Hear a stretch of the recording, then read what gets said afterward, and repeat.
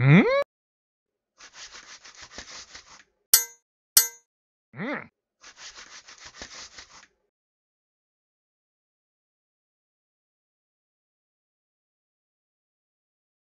Here we have a full wave rectifier using a center tap transformer. And the advantage of using this kind of a circuit is that it only takes two diodes to make the device operate. The disadvantage being that now we have to take the secondary voltage on our transformer and divide it by 2 so we don't get the peaks that we would optimally like to see. And the way this circuit would work, it's going to take a sine wave coming in. So if we start with the positive part of the alternation, so we're going to start with this part and just set the circuit up like this, negative at the bottom.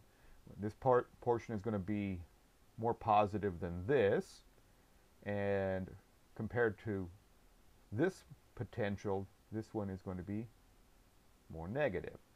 And what this will tell us is which diode is going to operate. So we're going to look at the top diode as being the functioning one. Current is going to flow from the negative portion of the alternation, so it's going to go into our connection here. And these are electrically connected points. It's just a reference. And current will flow through the resistor, flowing negative to positive. It will come out of the resistor and then go into our forward bias diode and then through it. And so we have on the resistor the positive alternation of our sine wave. On the next alternation, we're not going to take the negative, and negative will go here and positive will go here, and of course this point will be more negative than this, but this point will be more positive than this one. And again, we look for which diode is going to be forward biased, so it looks like it's going to be the lower one now. Current will flow from the negative part of the transformer through our load resistor, flowing negative to positive out of our load resistor into our diode, or through our diode and back to the source. And that gives us this positive alternation. Notice that now for one sine wave coming in, we actually have two pulses coming out. So the frequency in a full wave device is doubled. This allows us, when we close the switch and put the rectifier, we don't have to wait as long for the charging pulse. If you recall, on a half-wave rectifier, there was a dead spot here. So the capacitor was allowed to discharge a little bit farther before the next charging pulse came in. With the full wave circuit and twice as many charging pulses, the DC voltage will become much flatter and more stable at the output. So here's the circuit that I'm going to be testing shortly. And as always, we start by taking whatever RMS voltage we've got coming into our circuit and converting it to peak, because the capacitor will charge to the peak, and the calculations are all derived from the peak value. So we take that 80 volts and multiply it by the 1.414, and this will give us as an output 113.12 volts peak, and that's on the primary. We go through this transformer, and I characterized mine a while ago, and it came out to be 4.85 to 1. And using those numbers, we plug it in and we say, all right, well, the number of turns on the secondary is going to be 1, and the primary is 4.85, so this is going to be a step-down transformer. Multiply it by the voltage peak of 113.12, and our secondary voltage is going to be 23.32 volts on the secondary. To find out what the working voltage is, the voltage that's actually left on the resistor and the capacitor, remember we have to take we're only using one diode section at a time, so we're either using this upper section or this lower section. So we take that entire secondary voltage, which is 23.32 volts from top to bottom, and we cut that in half, and then we have to subtract 0.7 because one of these diodes is going to conduct. And that'll leave us a value of 10.7 0.96 for the volts working. And the next step, we just take Ohm's law. We take that volts working and divide it by RL, and that's going to give us the peak current that we have, 16.12 volts. Oh, sorry, 16.12 milliamps.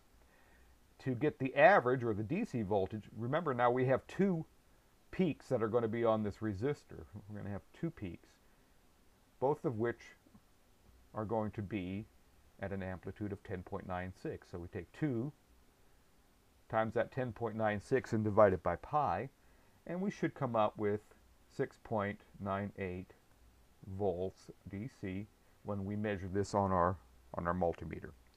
The current is, again, Ohm's law, just 6.98 divided by 680, and we're looking at 10.15 milliamps. And finally, the frequency out is 2 times the frequency in, and you saw why that was. It took one entire sine wave, one alternation here, or one cycle here, and we got two positive pulses here. So the frequency was twice as high, so we're looking at 120 hertz. In this circuit, I'm going to close the switch, and we're going to be using the capacitor for filtering.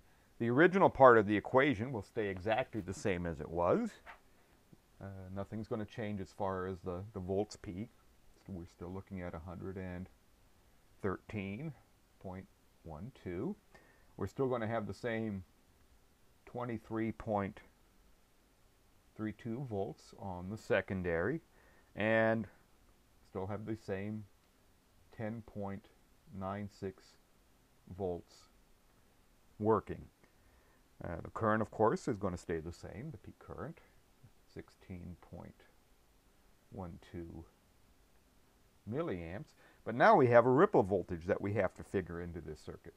And just plugging it in, but remember that this frequency now is 120 hertz, because what we're looking at is the frequency that the capacitor is actually going to be charged at. So that's that 120. So we've got that 1 times, open the parentheses, 120 times the 680 times the 47 micro, close the parentheses, take the reciprocal of that, volts working, and you will get 2.86 volts. And I'm just going to cut that in half right now, which will give me 1.43 volts as an average of this. So taking that volts working and half of that ripple, which is this value here, we know that it's 10.96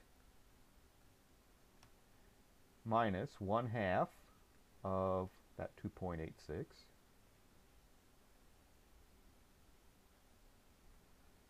And we'll end up with 9.53 volts for DC. And so the voltage went up quite a bit. And our current is going to go up commensurately, 14.71 milliamps. And our frequency is still that 120 hertz. We've already discussed that. So now let's see if these calculations bear out in an actual circuit. And remember that if you're within 10% of the actual answers, you're doing well, because the components, they're not going to be a perfect 680 ohms, you're not going to have a perfect 47 microfarad, and these diode voltage drops are going to vary around that 0.7 average that we had. The only thing that I'm fairly certain of is that the transformer turns ratio is correct, because like I said, I characterized that earlier. And of course the input voltages I've set to as much accuracy as I could, or as needed for this example. Here's the bridge rectifier with the center tap transformer. And one of the things that I want to point out is that when you're using this center tap transformer, the symbol in the circuitry shows a ground reference point or a common reference point. And many people get this confused and they think they actually have to hook up an earth ground. The ground is actually just a reference point. It's this center conductor, and it acts as the return path for the circuit. So this is the reference point. This is that ground point. You can see that in the image on the top. Now this is one connection to one of the diodes. This is the connection to the to the other diode, and this is actually that ground reference point for the entire circuit. And I've left a space here to install the capacitor to give you the image of the rectified output. Here's the hookup for from the test that I'm going to run on this rectifier, and I've got channel 1 hooked up to measure the entire waveform coming into my rectifier, and then channel 2 is going to look at the output, and this is what you should see. The yellow trace is my rectified output, and the red trace is the entire input, and the little distortions that you see in this sine wave, those are caused by all of the inductance in my variac and the transformers, and there's probably some introduced in the board as well. And if we look at the output on channel 2, and you can see that we currently have it set to 5 volts per division, and we're looking at about 11 volts, which was about what we expected. We were looking at 10.96, and we really can't get that accurate. We can increase the scale slightly to 2 volts per division, and again, this is our 0, so we're looking at 1, 2, 3, 4, 5, and again about 11 volts per division. And notice that we have 23 volts peak on our input. Now let's take some DC measurements and see how accurate our calculations were. Our estimate for our DC output was 6.98 volts for the unfiltered circuit, and when we measure across our resistor, we come up with 6.69, so about 6.7, and again, that's well within our 10% tolerance, and it looks like we have a good circuit. Now let's go ahead and add the filter and see what the ripple looks like on the scope as well as the DC voltage. Here's the output of the center tap full wave rectifier with the filter. You can see we're at 9.62 volts, which compares favorably to the 9.53 we should have out, so it's a little bit more DC voltage. And the ripple voltage is 2.8 volts, and that's extremely close to the value we should have had of 2.86. And you can see here's my DC ground level, and you can see the DC voltage is up here, and this is the slight amount of ripple coming out at 120 hertz. If I wanted to isolate that and get that measurement a little bit more closely, I would have to take my scope into AC coupling, and now I can increase the sensitivity of the scope until I have some stable display, and adjust the trigger, and make a more accurate measurement, and it's still coming out to letting the scope do the math and the calculations for me at 2.72. So this circuit compares favorably to the calculations that we did. And you're going to see these outputs, these ripples and output voltages vary considerably based on what the mains line voltage is. 120 is the nominal value, and it's allowed to vary from that nominal by roughly plus or minus 12 volts. So if you have 108 volts RMS come out of the mains to 132, it's considered to be in tolerance. And of course, that big variation, that 10% variation, is going to give you a 10% variation in the output voltage. Nevertheless, the calculations that we did for the circuit seem to bear out in the real world, and now we can move on to the bridge rectifier.